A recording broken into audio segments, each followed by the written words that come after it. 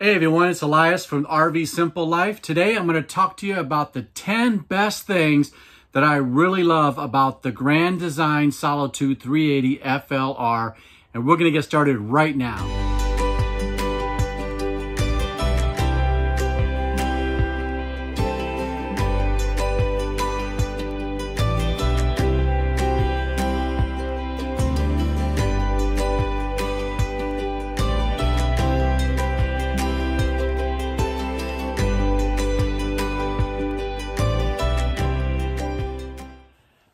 Welcome back everybody, and I'm going to talk to you today about the 10 best things that I really like about the Grand Design Solitude 380 FLR, and they're not in any particular order. They're really just 10 things that I sat around one day I was thinking about. And number one is right behind me here, the windows. The windows in this RV are absolutely fabulous. We really like them, especially here in the dining area. You just get a really good view from this area right here. And what's nice too is it extends right to the door. And so you get a really good view. And when you're up in the living room here, sorry, it's just kind of lived in right now. But you've got kind of a wraparound area up here with the windows. Windows on the right, on the left, and even up front with this wonderful windshield that it has. And this is tinted too. This window here is tinted. On the outside, it's really hard to actually look inside. So even at nighttime, we'll have this all lit up, and people can't look inside. So it's been very nice to have that. So we really like all the windows. The next thing that I really love about the Grand Design Solitude is the kitchen area, especially the residential fridge. This fridge is 18 cubic feet, and it's got, of course, the freezer here at the bottom, which has an ice maker as well, and it has this nice little lock on here to lock it up while you're going down the road. That way it doesn't accidentally open. But we really like having this fridge. It offers just so much opportunity to put more in here and to keep things stored in here. This is run on an inverter, and so even though if you don't have a generator or you don't have shore power, this can run for quite a while still with the inverter. But we really like having this. All the different room that we have in here, as well as a nice ice maker. And so it's been a game changer for us to be in the RV. The third thing we really like about the Grand Design Solitude 380 FLR is the room layout. I've looked at many other Grand Design RVs, and they're great and they're wonderful, but this unit itself, we really like that. What set it apart was that the rooms were separate. Like this room right here is a living room, and that's all it is. It's just the living room. It's not shared with the kitchen. It's not shared with the dining room. It's all by itself. So when you're in here, you feel like you're in the living room area. And by the same accord, when you're in the kitchen, you have the kitchen area here and the dining area, which the dining area naturally goes with the kitchen. So you have the living room up front, you have the dining area and the kitchen area right here, all together, all by itself. There's not a couch in your kitchen area. There's not a TV right across from the dining room. It's all just meant for one purpose. And so we really like that. Of course, then we have the bedroom up here, and this of course is just the bedroom. It's not shared with anything else. Now we do have a television in here, but that's no big deal. I mean, most RVs will have that. And then of course you have your bathroom back here.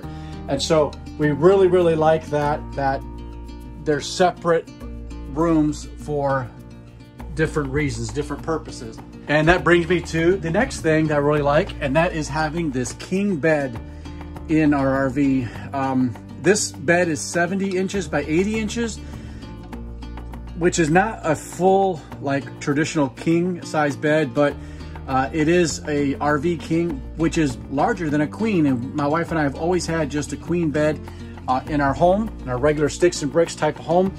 And this is bigger than that, and so it's a huge improvement for us, and we're glad to have that. So that's the next number on my list, which brings me to the next thing, and that is this shower. for an RV to have a shower this size is fantastic, and we never really thought we were going to get a shower this big in an RV. But I literally can be in here and not feel like I'm going to hit my elbows on the wall or on the glass. Obviously, there's a lot of floor space here. That's probably nearly 4 foot right there, and probably 2.5 feet this way. I really should have measured it, but it really is. It's plenty of room. And you might be wondering what this is. This is for an upcoming video. I actually am doing an experiment to see how much water we actually use taking a shower, and so that'll be coming up here soon in one of our videos soon. But the next thing I really love about this RV is this shower. It's fantastic. And right next door here to the shower is the next thing, which is the washer dryer unit. If you have an opportunity to get a washer and dryer in your RV, it has really been such a big help to have that. When we get just a small load of laundry, my wife just gets right on it and gets it washed, gets it dried. And I know they're expensive. If you're like gonna add this to your RV, it's an expensive add-on to put on there, and you think, well, that for the kind of money you'll spend on having this, how many times can you go to the laundromat? And it's true. I know there's been a debate about, you know, is it worth having a washer? Even at home, at your regular sticks and bricks, is it worth having a washer dryer compared to going to a laundromat? And actually, it's been proven it's actually cheaper over time just to go to the laundromat. But for the convenience of having it right here and at your home, at your sticks and bricks, it's worth it, and it's weight in gold to me, because you can set it and then just go off and do your own thing. You can just set it and forget it, kind of like the old Ronco commercials. You might actually see a clip of it right here. You just put the food in, set the timer, set it, and you got it, guys. Up. Set it. This is a big improvement, and we're glad to have it. All right, for the rest of these items, we're going to have to go outside. Let's show you from out here. Hi, Jasper. So the rest of the items are out here. One of them, I think some of you know what I'm going to do, what I'm going to pick right here, which is the Lippert self-leveling system. This level up system has been fantastic.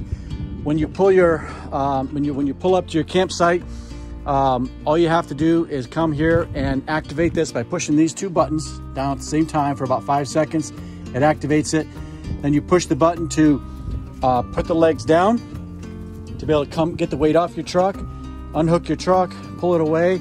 And when you're all pulled away and you're at a good safe distance, because you don't want to be right there, because this might come down actually, and you don't want your truck to be right there. So pull your truck, go to distance away, come back, hit the auto level button, and just stand back. It'll do its thing.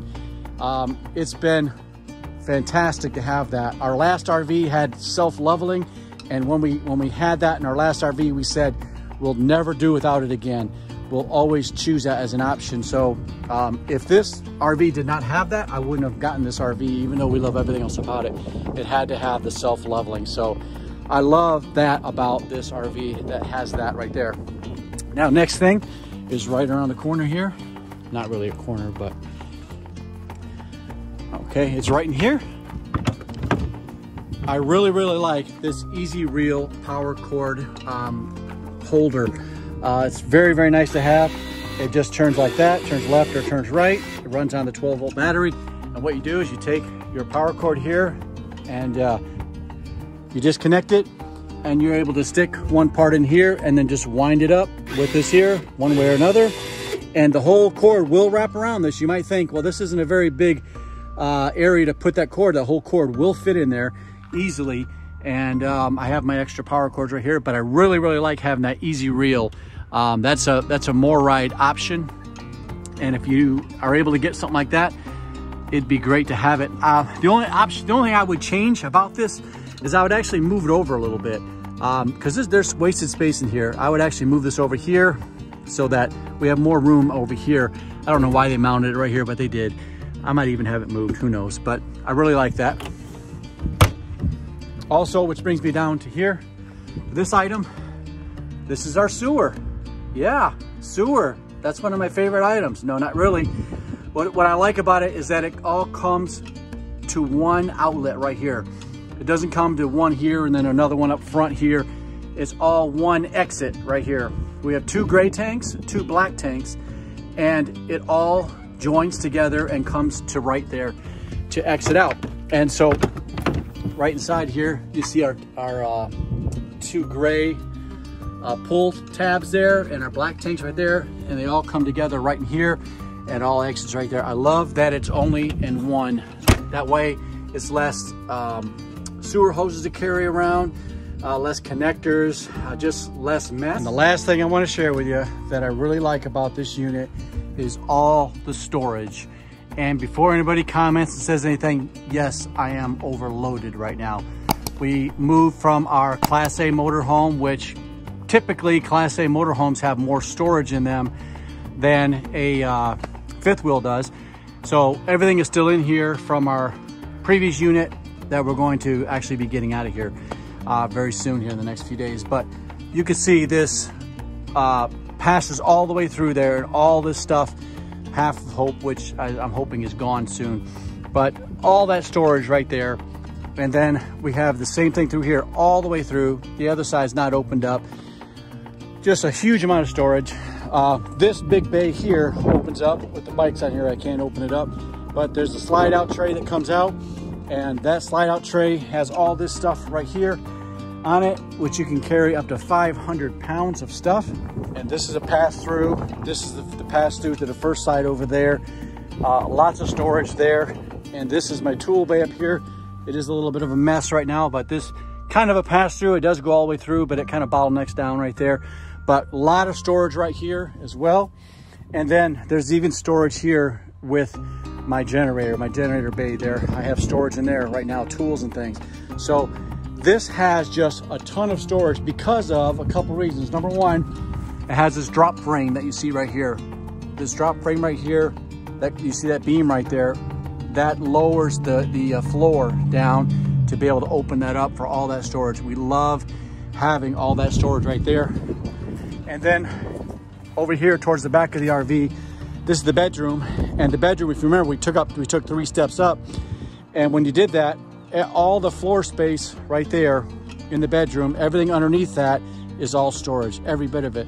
And so it's great. We love that, which that also does a couple things. Number one, it gives you heat. This is your heat ducts. It gives you heat down in here, and it gives you opportunity to work on the duct work, or on the other side, there's the plumbing. And so it just opens things up to be able to do those different things that you need to do in an RV. Well, folks, I hope that helps you out some. Those are just some of the things that we really, really like about the Solitude 380 FLR. Tell me some things that you really like about your RV. Do you have a lot of storage? You wish you had more storage? Do you have separate rooms like this RV does? Or do you have a washer dryer? I know some people don't want to get a washer and dryer for the room reasons. You know, they want to have extra room in their RV, or maybe the weight is an issue, or maybe the cost is an issue. I don't know. But just tell me some things that you really like about your RV compared to what I showed you today. Maybe you're thinking about getting a 380 FLR. I really, really love it. My wife really, really loves it. And we wouldn't change a thing about it. Even considering some of the things that we wanted in the past, we looked at even considering getting a toy hauler. The Momentum, I think it was a $399 that we were gonna get, and we considered that. We considered the 378 MBS by Grand Design. I really, really like that because I like the extra bedroom that's in there, the bonus room. But when we found this RV, we were really, really glad to find it, and you know the story about how we wound up getting it. If you haven't seen our video yet about how we wound up with this RV compared to another RV, I'll link that in the upper right hand corner of your screen right here. You can see that. Just kind of tells you the story of how we wound up with this RV.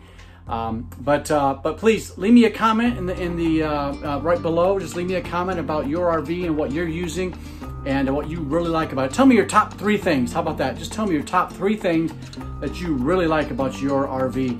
And I'd appreciate that. If you have not subscribed to our channel, please do that. Take a moment and just hit that button below. Subscribe to our channel, like this video. Also, we'd appreciate that. We're really trying to do our best to try and get to 1,000 subscribers. If you would help us with that, That'd be a big help to us. We'd appreciate that very, very much.